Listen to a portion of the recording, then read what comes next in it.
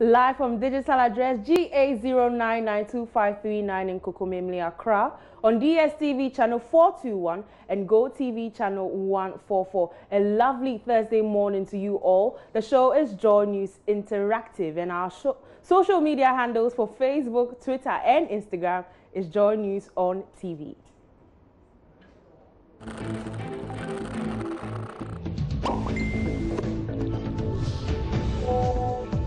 I am Selinam Ampum. When the city was in deep waters, everyone was asking where our vice president was. Hashtags like hashtag over to you Baumia, hashtag ask Baumia, and even ask Nada were flying all over social media.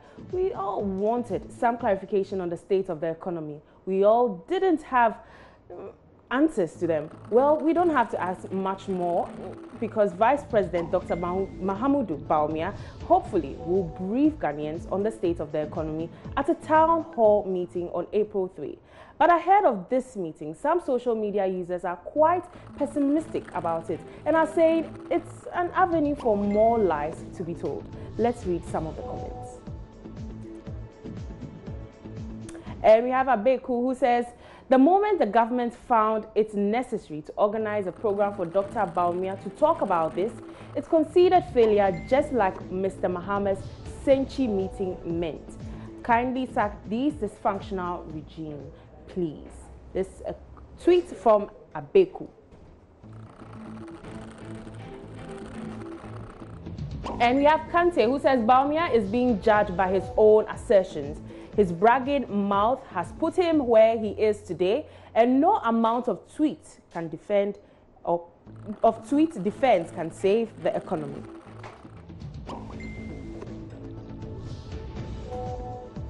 And Solo Junior says VIP HE Baumia to address citizens on the economy. What's he gonna talk about? How he lost the key after arresting the CD in 2017, as he claimed. Enough of his humorously lazy lectures work.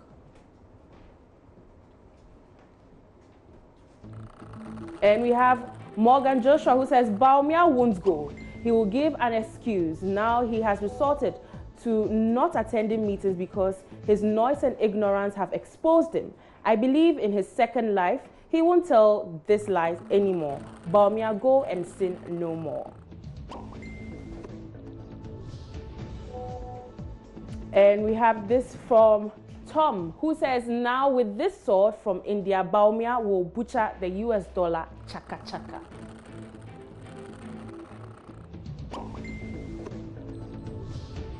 And we have Azuri, who says, what can he say and how many Ghanaians will believe him again?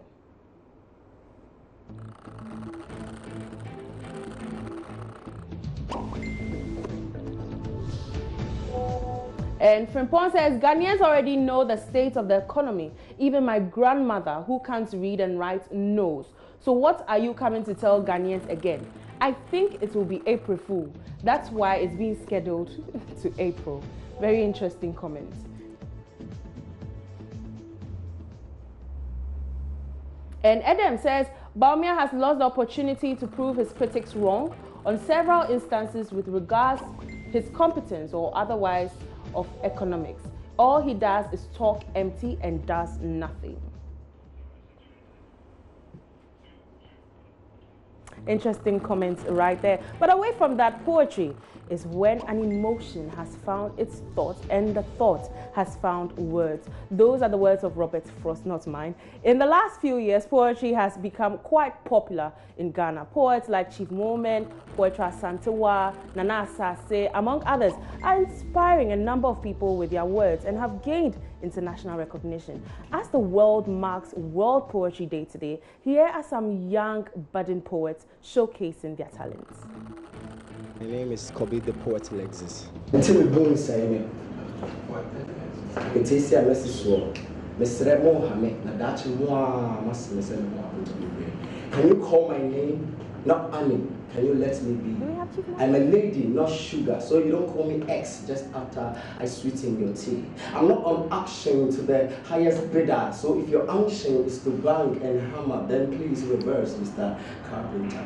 All I want to be is an expensive wife, a Rolls Royce whose owner will test drive, not just anyone who inquires for price. I am no ludo for you to chant for sex with dice. So if you are speeding for my ties, then slow down. If you're flaunting wealth and flattery words is for my ties, then slow down. May train here. Obekuma wofo obra medum empempen so ansade wo me fruma enye de odem besuma sumu kunfudonfo aya ne so do me kwabenya me nempemu enti me bon sai me emi ase ya na ku jasu kontomro aketi ese amese so me sremo ha me na dache mo a asere me say me ho akotomro. The spider that spins was called the poet lenses. My name is Stella Bruce. Call me the missing rib of a man, the epitome of perfection. Obadia Odomakoma, in his own wisdom, knew man will never be complete without a woman. I am a woman with feet like gazelle. I am the one to warm and cool you down from the fiery rays of the sun after I had this work. My name is Evans Orusukisi. My stage name is Abutre. I am a poet. I write poetry and I can play the guitar and sing a bit, so I mix the three on stage. Honey is growing on the trees of my compound, yet I roam the whole of my country in search of some to buy. Honey not for visible, honey not for sale, pure and high quality honey. Honey at my doorstep. Opportunity is staring sheepishly in the face of the gifted man, yet he is being held back by what's happening to his brain. Oh, you spirit assigned to me my day of birth. If you are what holds you back, please go to bed. Go to bed. Well, interesting, beautiful, beautiful poetry right there. We have Chief Moment, a poet and a playwright, who joins me on phone to talk about World Poetry Day. Hello, Chief Moment. Yes, good morning, Sally, and thank you for having me on your show. Thank you, too. Let me find out from you, as a poet in Ghana, how has poetry in Ghana been for you? Well, I always say that, first of all, poetry is very much a part of our culture and our tradition as our people. You know, the African language is a very expressive language, the way we talk, the proverbs, the rhythm in our language, all from is poetry. So poetry is not easy, right? And even if we move from our traditional era and we move to, you know, if you like, the modern era, we've had great people who have written good poetry. The Agito Host, the Awonos, the Amate, the Kwisi. So we've had a rich cultural and even modern tradition of poetry. And what we see now is that more and more young people are embracing the genre because of the spoken medium.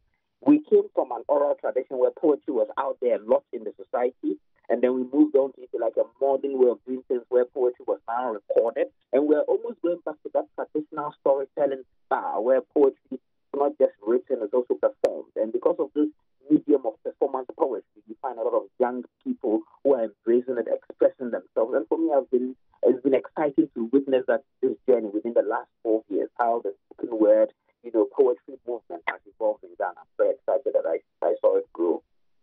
Let me find out from you, poetry in Ghana, do Ghanaians appreciate the craft?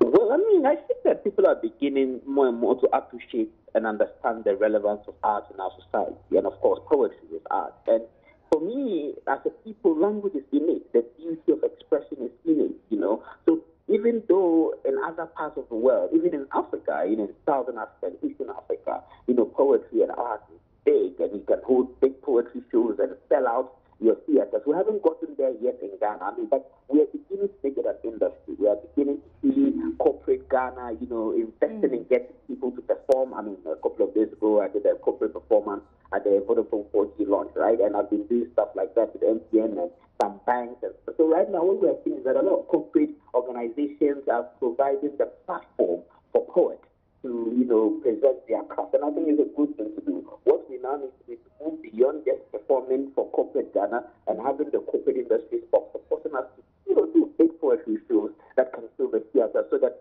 our craft become commercially viable. Let me find out from you. Does poetry pay at all in any way? Does it pay? I mean, I would say that myself. I mean, I've been doing poetry professionally for the past 10 years. And, wow. I mean, even though I do a few other things, that is really my consistent stream of income. I would, however, admit that my level of expenditure is low, right? I'm a young man, I'm not married, I don't have a family. So the implication of my cost. But I do understand that it may not be able to sustain, I can wear a regular person with a family and all of that. But I would say that for the past couple of years, my main stream of income has come through, poetry commissions and associated work with my poetry, application talent. So it is paying, but it's not an industry where someone can just say that I am a poet, and that's all that I'm doing. I know there are a couple of us, myself, and as I say, I'm studying poetry. I mean, we at Mutombo, we have succeeded in one way or the other to monetize our art, but I don't think that the vast majority of people who are doing spoken word today are really getting paid, right? Because it's still an industry that is big on it, that is developing. Okay. You just mentioned that it's still an industry that is developing. How can we boost poetry or the interest in poetry among Ghanaians? Yeah, so you realize that all along I've been talking about one particular genre, which is the spoken word poetry that is, is there. But, poetry is big. It goes beyond the spoken word, right? There's a written word. And you actually find a lot of young people and, mature people who are writing that we might not necessarily know about them, but they are writing. And there's a vibrant writing tradition within Ghana. Even though I would argue that in countries like Nigeria, they'll be able to take it to the next level. They're entering international competition. A lot of their poets are getting international attention. I think that's a challenge for us younger poets.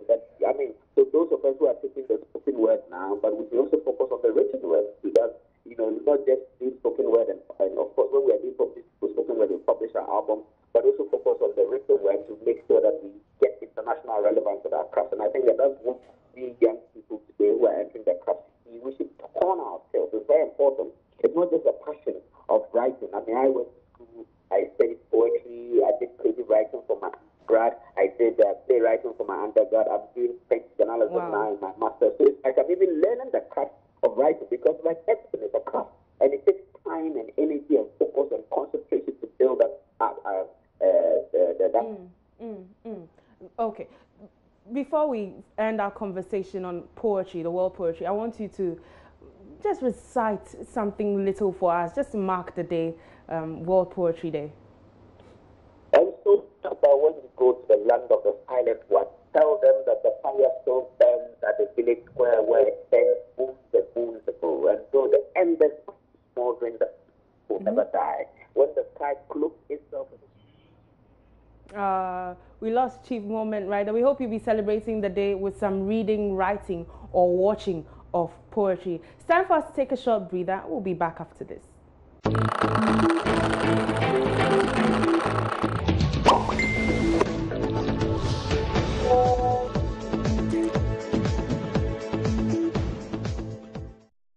Welcome back from that short break. You're still watching JoyNews Interactive. Now, music gives us the opportunity to celebrate life and have fun. I can't imagine a world without music. And we all know music goes with dance, and some songs actually come with their own unique movements, like the Abin Waha dance or Daddy Lumba, the one corner dance by Patapa.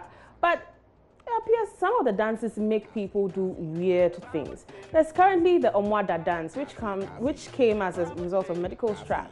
Omwada. A video of some senior high school students exhibiting their dance moves has been cited on social media. And in that video, these future leaders without care in the world promiscuously dance with Medical's Omwada song. Well, on Facebook, we asked, should musicians be concerned about the influence of their music on young people? And we have Eric, who says, we cannot deny the fact that music can influence people, whether good or bad. But let's also not forget that the personality also counts. You can only allow yourself to be influenced by these genre of music. They understand what they are doing anyways.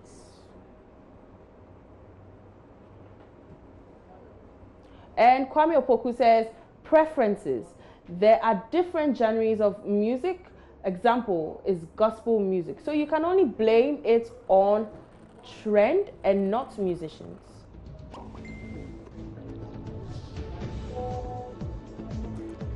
And Chief says, it's not a should, they must be concerned and must be held accountable for the content.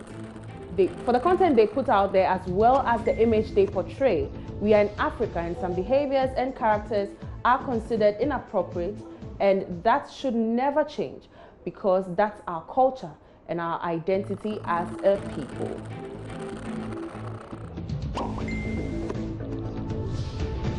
And Aliu Mahama says, yes, they should be concerned, but our parents also have to do a lot by giving their wards moral training. I think any morally upright person will never dance this way in public, even if they will do cry.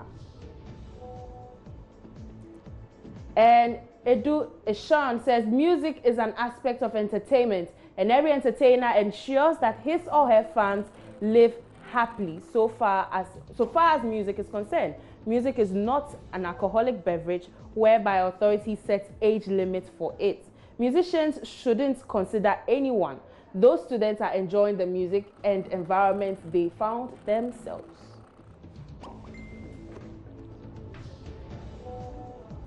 Nana says, sure, they should, because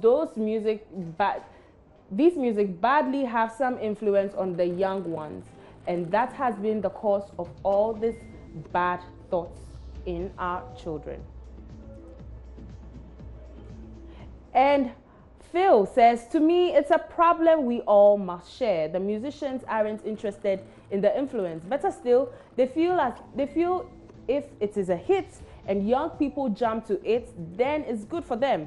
The students themselves should be the ones to reason more and treat these songs as dangerous to them. No moral lessons and not adding any value to their academic success, which is the very reason why they are in school. At the end, no one seems to care. Sad.